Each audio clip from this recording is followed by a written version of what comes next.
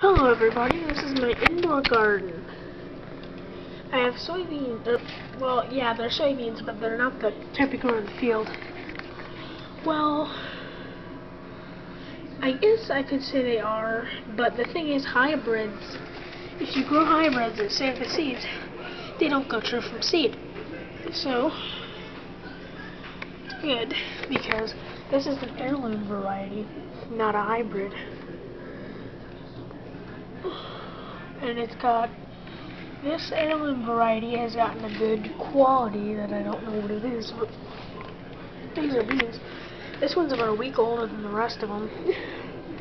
Planted these about a week later than this still. Let me dig it up. Just a second here. Trying to dig it up.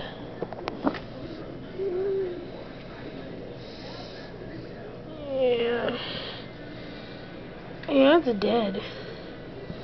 Never mind, it's dead. Okay.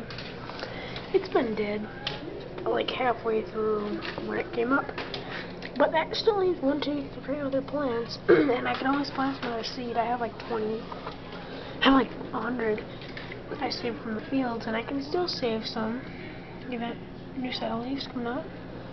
There's a set, you see this thing right here kind of sticking out? That's a new set of leaves already forming before the seed leaves open. Okay, we've got a strawberry plant and a tomato seedling. Let me give you a better close-up of this. It doesn't have a seed leaf because it started dying because I took it outside and I didn't realize it would be a shock to the plant. And then one of the seed leaves started to die. And I was afraid the plant would die, so what I did was I took it in. Then we have a Swiss chard.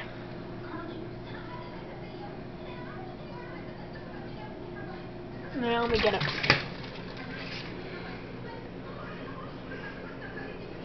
Darn it, I can't focus. Swiss chard. There are 3 plants in here, but this thing is so root bound. 1 is a white one, 2 is the yellow, and 3 is the red. Okay, just a second here. I'm gonna take this out of the pot. Take this out of the pot. This is all roots.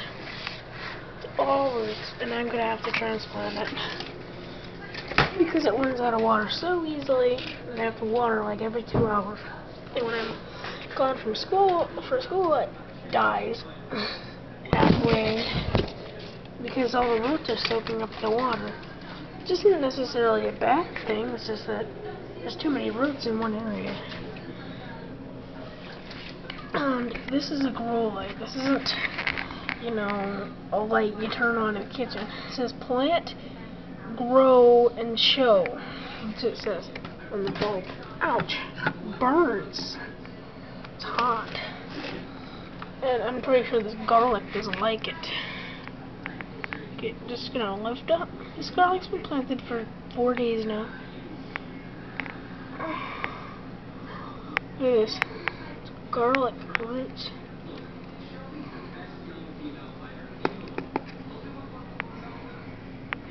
Roots. And I'm gonna dig up the other one now. Oh, I'm breaking some roots.